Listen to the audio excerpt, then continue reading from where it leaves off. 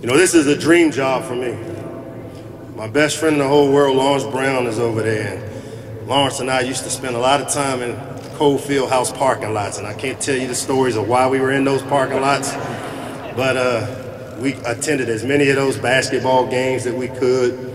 You know, going over into Maryland Stadium and having an opportunity, grew up rooting for the Terps. And if you know anything about the Terps, man, in the mid-'80s, they were a tough team. And I grew up loving the Terps, and this dream job for me.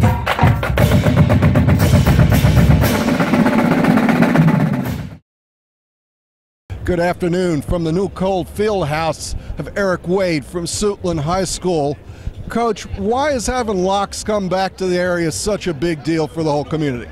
Well, Coach Locks has always been one of our guys, and no matter where he's been, he's always been a resource for us to evaluate kids, advice, a resource that he uses to get to other coaches and as a recruiting tool, and then just being a great guy to kick around with, and the kids understand that he's one of those people that you can always be upfront and truthful with. How long have you known Locks?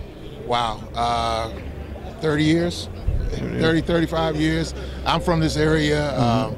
He went to school with a bunch of fraternity brothers of mine, so I've always known him, and since he's been coaching, we've always hit it off right away. Cool. So what's going on with Suitland football? What do you expect for next season? Well, Suitland, we were young this year. We had a great season anyway.